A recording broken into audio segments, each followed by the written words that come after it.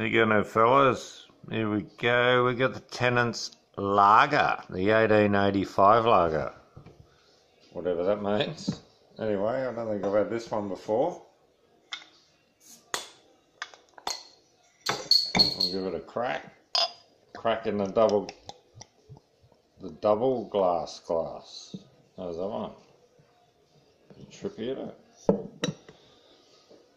It's got the inside and outside glass. Cheers.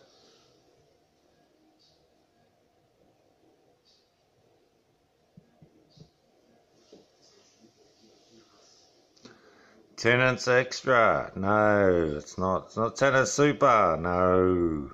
We've got Tennent's Lager. Actually, it's a really nice lager. Tastes really clean.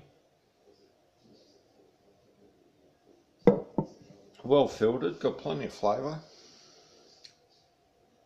It's got that real lager flavour. If you like it, I actually like a good lager. I've had a few lagers I've really enjoyed, like fantastic. This one's probably one of the better lagers I've had.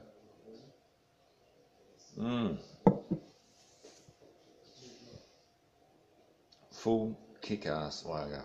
I had a beauty in Hawaii, I remember. But it was a strong one too. It was about 5.8 or 6%. Geez, that was nice. Why don't they all do it? This is 5%, you know, and I think a lot of lagers are a bit less than that. So what do they reckon? The Scottish beer maestros. Here we go. The Noble Pilsner with fruity and hoppy touches. Well, they're right on the ball again. It's got backbone, it's got flavour for a lager. Don't usually get all that. So we're happy days with that one. Cheers, fellas. Get on to that. If you see it, jump on it. Cheers.